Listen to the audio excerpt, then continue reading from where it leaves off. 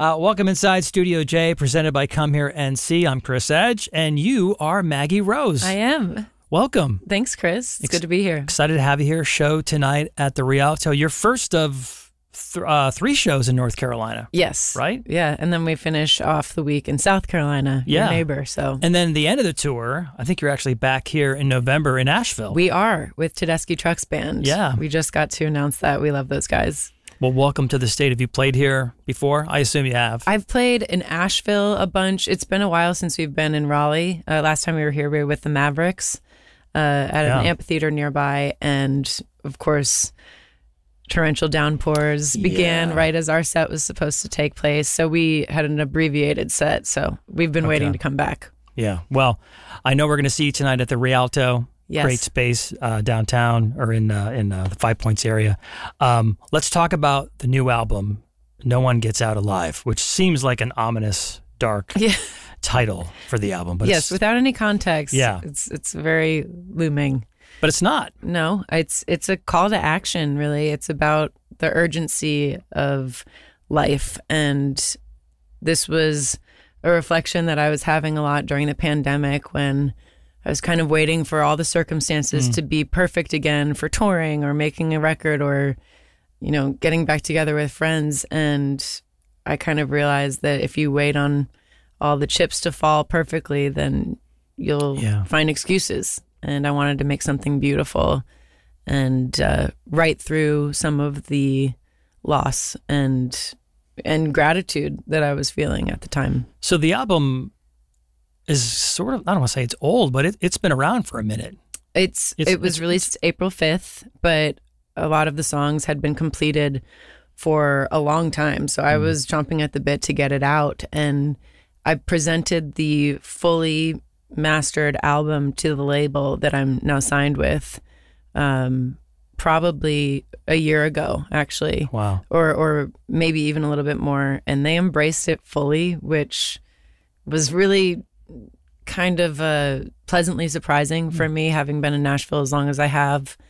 And there's an aspect of me that was pretty jaded, and they thawed that out by just jumping on board and not telling me to change anything either. And that's sort of what this album is about. It's about going for it. And I feel like they, in a way, rewarded me for doing just that. Yeah, the title track is a big song. It starts off sort of slower, but then at the end there, the strings are there, and it just has this big feel to it. It's anthemic in a way. Yes. And I wrote it with Natalie Hemby and Sonny Sweeney, who are phenomenal talents. But if you hear the work tape from that day, it's almost like a folksy piano ballad. Oh. And then it transformed in the studio because of the people that I had around me, where they're like, no, you got to go for it. This is your live and let die moment. And did you say that intentionally? Because I actually thought it had that feel. It was a big influence McCartney for feel. this. Yeah. Yes. There's this unapologetic ending to this song. And coincidentally, it happened to be the first song that the band cut in the studio in the sequence of songs for the whole record. I had an inkling that it was going to be called No One Gets Out Alive, but the fact that was how we set the tone was very serendipitous, because I was like, oh, is this too much, guys? I was a little intimidated by the bigness of it. And everyone around me was like, absolutely not. This is what you're here to make. And just doing that in itself is getting behind the message of the song. Yeah, the album for me has a subtle 70s vibe to it. I love it. You're saying all the right things. There's also a track on there that reminds me of Carole King. I think it's Too Young. Yes. That song has a Carole King vibe to me. Carole King was a huge influence for the sounds of this record. The album actually turned 50, Tapestry. Yeah. During the pandemic, we covered the band our own version of I Feel the Earth Move, and then I think I just was playing it over and over again. And her ability to just write a great song and a timeless song is something that, I really aspire to try and possess.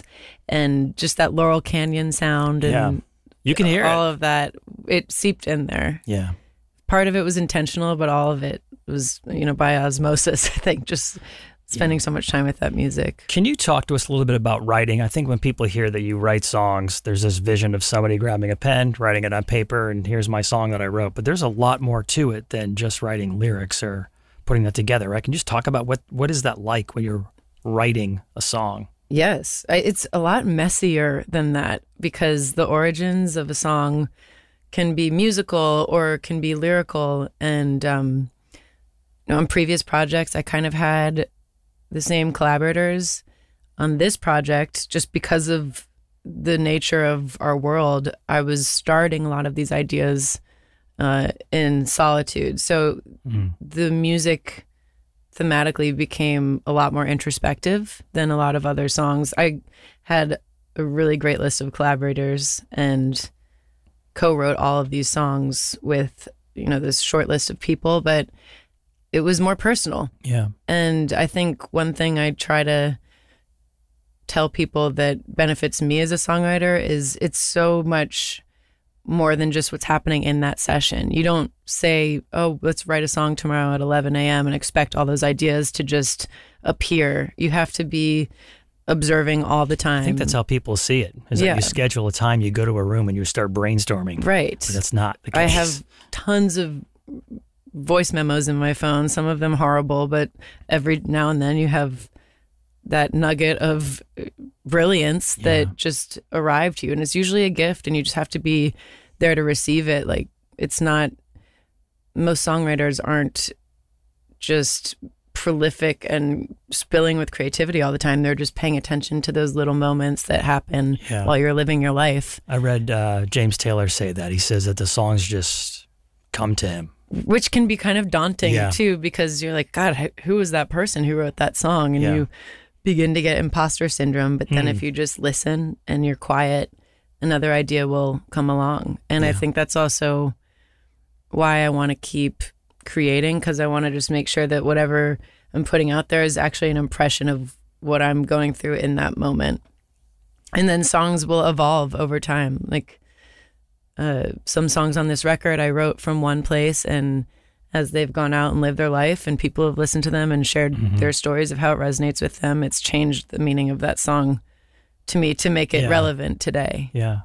When you moved to Nashville, I guess this is about 16 years ago, yes.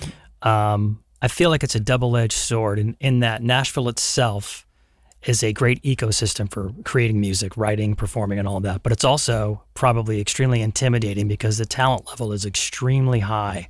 What was it like for you 16 years ago, making your way to that city and having these big dreams of becoming a songwriter and an artist? I think it was amazing to be adjacent to all these incredible talents. I definitely had to humble myself and listen, and it was intense. Like, I always called it this baptism by fire kind of experience where you're like, whoa, I'm in the presence of someone who has really mastered the art of writing a song.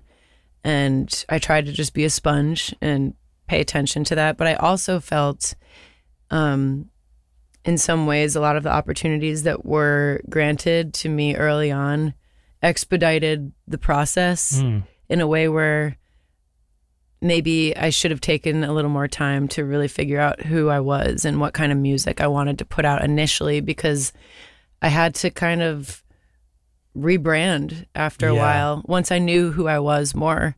And I'm glad that I survived that. Yeah, because you moved when you were, I think if I read correctly, you were a sophomore in college, and then 2 months later, you're in Nashville. That's pretty quick. Yeah, I was pretty 19. Young. Yeah. Very young. And I'm glad that I had the opportunity I did to catalyze that move to Nashville, because I needed to, that's where I began my specialization. I was studying music at Clemson, but there was no way that I was going to get the exposure and training that I did by moving to Nashville, to the environment, with talent, also being exposed to the workings of this industry, which are crazy. And I grew up really fast, but I also feel like I kind of, because I released music so early, had to grow up in front of an audience that was watching me figure things out. When you think about performing, your voice is amazing. So I feel like that part of it for you is probably effortless because you're just a terrific singer. What other things do you have to do as a performer that maybe you think you're not so good at or that have been a challenge for you? I think because singing has always been second nature to me, there are other things that I wish would come more easily. Like my guitar teacher and I always joke about the fact, she's like, you can't hold your guitar playing to the same standard that you do your vocals. You're going to have to practice more. You're going to have to, dare to suck a little bit more for a little longer. And I think also some of my favorite artists to watch are not necessarily the most technically capable singers. Right. They are people who know who they are and are able to convey that in a way that's compelling to watch. Right. So I think it's just always trying to be honest with yourself and where you're at and explore the human experience and try and, connect with people based on that as well as you can. And musicianship is super important. I'm not saying that it's not, but I think it's those other things to make you a well-rounded artist that you have to always be working on every day. I'm never going to be like, I'm done. I've figured out how to do this. I think it's watching people on the journey that's entertaining and fun.